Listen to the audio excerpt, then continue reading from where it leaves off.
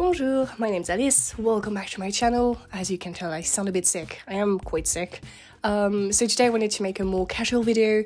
I had a ton of requests about making a video on my bookshelf, or book recommendations as well, so I'm going to try to combine the two in one video. I'm going to try to channel my Jack Edwards energy, trying to make it as fun and entertaining as possible. We'll see how it goes.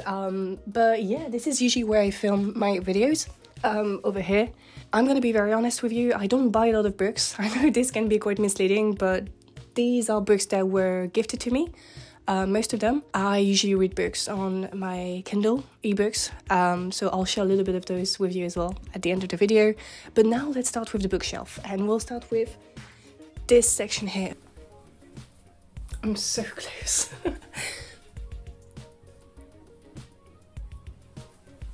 Yes, that's better. Okay, let's go. I find it so weird. I feel like such a booktuber doing this, but you know, you asked for it, so... Okay, we'll start over here. First of all, I need to show you these two. I found this in Manchester, and how cool is this? Honestly, only keep it for the aesthetic. I haven't even read the content of this thing. But that can last so long, those planes. Because they're doing like the tour of where I live. I live on a little hill. Like they like to do a little tour to have a nice little view of the little hill. And it takes ages. The most annoying thing with those is, I mean, it's fine here, you know, like I'm in the house, I can wait a little bit. What's really annoying though is then when you're outside, when I'm trying to get a little tan and they're circling around, and I never know when they can see me or not. Yeah, that's where it gets really tricky. I found this one in Dublin in a book gallery, not an art gallery, a book gallery. And when I came in, first thing I thought was, this is Hipster Wonderland. And then second thing was, this is Alice in Wonderland, really. Like such a cool idea. Love book galleries, do them more. The reason why I bought it really was the 129 Ways of Finding a Husband, according to McCall's Women's Magazine in 1958. Sometimes I wish I could just like stick books or magazines on the wall, because the aesthetic of the cover is just so nice. But it would be a bit weird, wouldn't it? I definitely need to be quicker than this if I want to cover everything. This one, Ocean Vuong, On Earth with Briefly Gorgeous. It was a book we read for our Patreon book club, and I really liked it. I was kind of scared because I'm not a huge fan of poetry, and even though this is prose, it's still very like poetic, and but somehow I really liked it, and I would highly recommend it. This is such a cool Taschen book my friend Chloe got me, with a bunch of surfing aesthetics, ads, book covers, etc. I always go with them, Taschen, when I want to buy a present to someone I know is kind of artsy, but you know, you want to keep it budget friendly and you're not sure if they're gonna like it, so yeah. I bought this one, The White Seahorse. So this is the story of the tempestuous Grania O'Malley, 16th century sea captain and rebel leader. I found it secondhand in a little cafe in Letterfrack in Connemara. And then the lady who was running the cafe kind of talked a bit more about this woman and like how cool she is, and I was like, yeah, I need to read this book. I haven't read it yet, but I'm very excited to do so. This is a current read. I usually read several books at the same time. Political Justice by William Godwin. William Godwin was kind of the first anarchist thinker, is the founding text of philosophical anarchism. So Repeater is publishing my book that I'm working on at the moment, and so they kindly sent me a bunch of books. I like all of them except this one, really. I don't know, Mike Mindfulness by Ronald E. Purser. So basically it's about like mindfulness in the context of capitalism and like new age movements, etc. I felt like it was quite repetitive, so yeah. I'll jump straight to another one by Repeater. This one I loved it so much.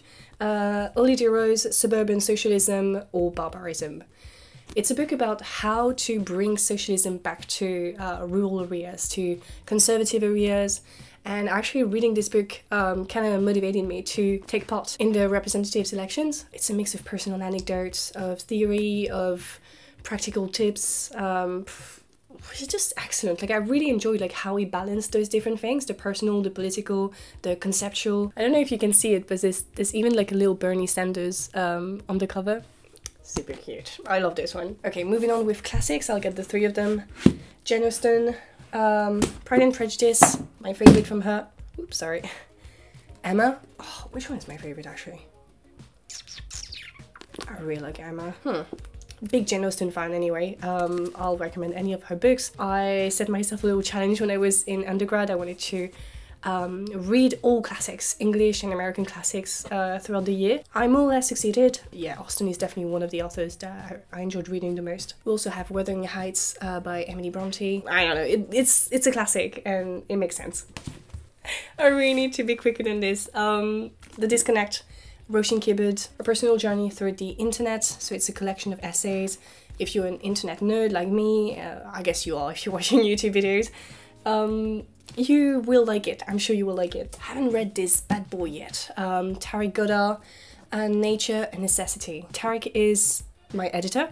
He's gonna read my book. I started listening to one of his books. Such good writing. So yeah, no pressure, Alice. I'm really excited to read this one, but I'm not gonna lie, the length of it makes it kind of daunting. Look at these ones. I wanted to find old editions of classics I really enjoyed. I found this one, The Catcher in the Rye, but now looking at it, I'm like, oh, you could have done better, Alice. Look at this one. Same, I found it in the little cafe I was talking about earlier, in Connemara. This is The Great Gatsby. It smells like old books, but like to level you couldn't even imagine. So this is probably 1962, 63. Cool. Building the Commune. Haven't read this one yet. I got it sent by Verso. Verso Books send me a lot of books and I'm super grateful for it. This book was written by my tutor and it was released last year actually on my birthday, so I had to buy it. It's a very interesting book on the African American community and sports, but more than that it's about bodies, the politics around bodies. I worked with him for 2 years. I found him very inspiring, so I'm always happy to recommend his stuff. Okay, I'm getting all the Verso books I have to make it a little bit easier. Well, that's another one from Repeater actually, Lean Out. It's a response to the book Lean In by Sherry Sandberg, who recently left Facebook. She was COO over there. Very good book, highly recommend, very easy to read. Okay, so we have A Word Without Police by Gio Maher. I haven't read this one yet. We have The End of Policing by Alex S. Vitali. I'm smiling because you might have seen it. Ted Cruz got it out during the hearings of the new justice. Oh, I can't remember her name, I'm so sorry. Yeah, but he got it out, kind of saying like, this is what we teach children in school now, or something like that. Glitch Feminism, recommended it many times on the channel. Feminism, digital feminism, etc. Highly recommend. And this one, I marked so many pages on this one, I always go back to it. How to be an Anti-Capitalist in the 21st Century by sociologist Eric Olin Wright. Very interesting book. What I like the most about it is that the discussion he brought around class in the 21st century. Why is it so complex now to talk about class struggle and things like that, but also like how to build social movements that aren't just identity based or class based, how to connect these things to have efficient left-wing social movements. The Guardian said the rare book that can speak to both the faithful and the unconverted. And I think it's very true. Anyone on the political spectrum can read it and get something from it. Quickly gonna show you this one, David Attenborough, Life on Air. I absolutely adore this guy. His life is so interesting and the book is really cool. There are a few pictures of him. It's a biography. I tend to really like biographies, autobiographies as well, and this one really stood out for me. Another favorite of mine, Paul Auster, 4321. Big book, but super interesting. It's about like how to describe it? How futile life can be, how when you're young, especially one little decision can really completely change your life really, and the direction your life is gonna take. It's mid-20th century America, I don't know why, but I'm always drawn to novels set in mid-20th century America. Another favorite of mine, and I try to find a cool edition for this one as well, Black Boy by Richard Wright. I really don't know what to say about it. It's such a good book, such a good book. Moving from Wright to Morrison, Toni Morrison. I read it twice because I couldn't understand it the first time I read it. This is the type of book you want to reread every now and then because it's full of very beautiful sentences. Toni Morrison is such a great author, and The Bluest Eye is probably my favorite of hers. Last book from Repeater, the Repeater book of heroism. So it's a collection of essays meant to redefine what heroes are supposed to be. Okay, that was the biggest section. Now we're going to move on to this one. This section should be quite quick. It's a bit of, god damn it, there's literally dust on top of this book. La culture générale pour les nuls, general knowledge for... So this is a collection for dummies. I think it's it got translated in English as well, this collection. After high school I wanted to become a judge, so I wanted to go into law, and one of the things you need to be good at was general knowledge of things, and so obviously I bought this book. Actually I got it for free because our county gives us money when we're in high school to buy books and stuff like that, but usually what happens is that the list of places we can buy stuff from with that money is so large that people would usually buy, I don't know, like games or things like that. But I was very serious. I'm a very serious person, and so I decided that I would use that money to buy books for my law degree. So I bought this one, I bought another one, law vocabulary and stuff like that. Very serious person. And oh my gosh, you're gonna judge me so bad, but so we weren't dating. I mean, this is probably the worst relationship of my life, but we were more or less dating, let's say, and we had planned on giving each other presents for Christmas, and he had no idea what to gift me. I ended up quitting law to go into English studies, and so obviously my law books weren't useful anymore, and so I asked him to buy me English studies books. Yeah, I'm not even sure I read them. For me that was very romantic, and I very much appreciated him for gifting those to me. We've got The Adventures of Huckleberry Finn here. That's a book I had to study during my degree. Oliver Twist, Charles Dickens as well. Oh my gosh. I feel like I'm gonna get cancelled. I feel like you're gonna think I'm such a weird person. I feel kind of bad because maybe you saw me one way before this video and now you're gonna see me in a totally different way. But basically, this is a book about my family. My grandmother's family. Lawyers, doctors, captains, chief in the army, industrial family. So yeah, I have very capitalist roots, but the thing is that my grandmother didn't marry the right guy. She married the 14th kid of another wealthy family, but being the 14th kid meant that you don't get a lot. They had a pretty modest, some would say working class life, to be honest, and my dad wasn't very good at school, so that did not really improve the whole situation really. But it is quite interesting to come from that background, because like in this family, obviously, and when we go to family gatherings or things like that, like you can tell that the majority of people there are very bourgeois. They are super wealthy. I find it interesting to have grown up in that environment, because we definitely got the culture of that environment, but we didn't have as much money as they did. My mom comes from a working class background, so that was very clear for us that we wouldn't have the same lifestyle as them. One of my sister's professors actually talked about them in one of his lectures, and he wasn't very positive, because these people were naughty capitalists. Didn't really care about the people. I wonder sometimes if they would be proud of what I do on YouTube. Probably not. Aldous Huxley, Brave New World, sci-fi classic. Probably one of the few sci-fi books that I actually enjoy. Not a huge fan of sci-fi. Americana by Chimamanda Ngozi Adichie. I liked how she mixed romance with racial politics, with immigration, with the idea of citizenship as well. It's such a great book. Got it from the English Studies Department library and did not give it back. Another book I did not give back to the library is American Apartheid by Douglas S. Massey and Nancy A. Denton. I used it for my first year master thesis. It's a very important sociology book in Black Studies. It talks about the politics of the ghetto, how people are still segregated, even in the post-segregation era. I talked a little bit about it in one of my videos, and I said that it was basically two sociologists trying to understand the ghetto without really knowing it. I'm not pretending that I know better than them. It's just that I've read books where people were really engaging with the people in the ghetto, and it felt very different from this one. So another book that I would qualify as sci-fi, Never Let Me Go, Kazuo Ishiguro. Jack Edwards recently said that it's one of the books that he'd love to be able to reread for the first time. And I totally get it. It's a very good book. I read it twice, actually. If you're not really into sci-fi, I feel like this one could reconcile you with the genre. Was recently sent this one by Daphne, who wrote it. Made Up, a true story of beauty, culture under late capitalism. The house guest found it through Jack Edwards. He was doing a video on celebrities' favourite books, and I think this one was one of Kendall Jenner's favourites. Some compare Empower to Kafka, Poe, and Shirley Jackson. Let me read you. Empower de Villa's stories are terrifying, mesmerising, and expertly crafted. You'll finish each one gasping for air. And yeah, I do agree. Versa sent me this one. Girl Online, a user manual by Joanna Walsh. Wasn't expecting it to be like that. Didn't know about Joanna before I read the book, and now I better understand, like, that's really her style. It's very experimental. I don't know if I liked it. I really don't know. I was gifted this one for Christmas, The Art of Feminism. It was produced by the Tate, and it's one of those coffee table books, I guess. I do have a few fashion magazines, not that I'm really into fashion, but I just like the aesthetic and like the art around fashion, really.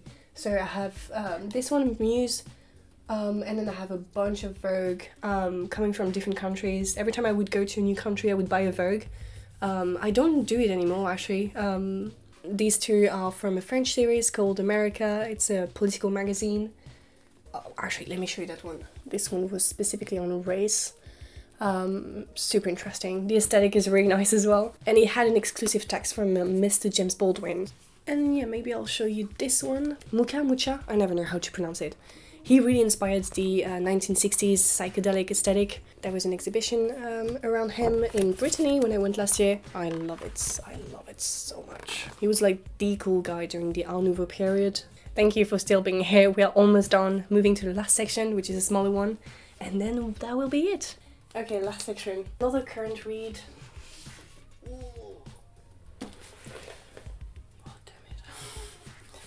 This is holding on to nothing, to be honest. Okay, we're good. Bad Gays. I love this book so much. You learn so much through this book. I feel like I'm relearning history with a bad gay perspective, which is so cool. Very funny as well. I really like it. Highly recommend this one. Haven't read this one yet. Abolition Geography by Ruth Wilson Gilmore. Essays Towards Liberation. French book, Edouard Louis, Histoire de la Violence. Just realised I'm literally hating this book and, well, whatever. Highly recommend Edouard Louis if you want to read a little bit of French, but I would not recommend this one to start with. I think it's the hardest book I've ever read from him, so classic Suzanne Faludi, Backlash. Favorite book. Waynesburg, Ohio by Anderson. And look at this edition. I think it might be the first edition. I'm not fully sure, but I found it in Galway, and when I found this one I was like, what? Wait. What was it? 6 euros! I'm buying it! Hopla! The works of Emerson. A bit of a controversial figure, not gonna lie, but such a big thinker. I felt it was quite cool to have like the collection, really. And what? I need to stop doing that. But 8 euros, come on. Another book that was gifted for me, Pauvre Petit Blanc, Sylvie Laurent. I love this woman. She's so cool. She's a sociologist. I feel like one of those beauty influencers trying to get the focus right, but I literally can't. In Praise of Idleness, I think that's the English title. I used it for my video on I Don't Dream of Labour.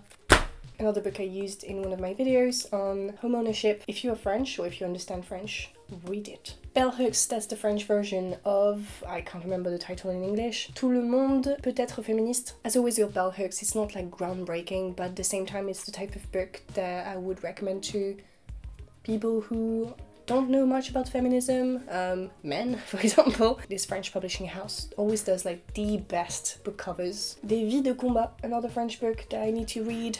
The Last Neoliberal. Read this one for my video on why I hate my country, talking about France. It's about Macron and neoliberalism. Another one from Paul Auster that was gifted last year. Not a huge fan of this one. The True Tales of American Life. It's a collection of little stories by random people, but I don't think the book was organized very well because they start with like animals. Not that I don't like animals, but I don't know. Do you really want to start a book with like random people telling stories about their pet? Is it just me? I don't know. Got this book for Christmas from my friend Sarah, and I loved it. Of Women and Salt by Gabriela Garcia.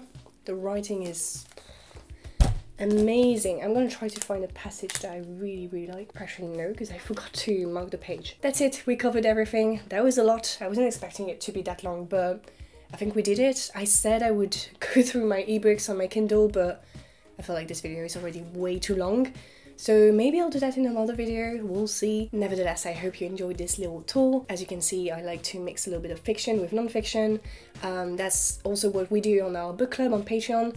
If you want to join, we pick a new book every month. We switch between fiction and non-fiction, and yeah, it's always fun to discuss about the books, to have this sense of accountability as well. So if you want to join, you'll find a link in the description box. That's it for today. I'll see you with a proper video essay next week, I guess. I wish you a lovely day and I'll see you very soon. Salut!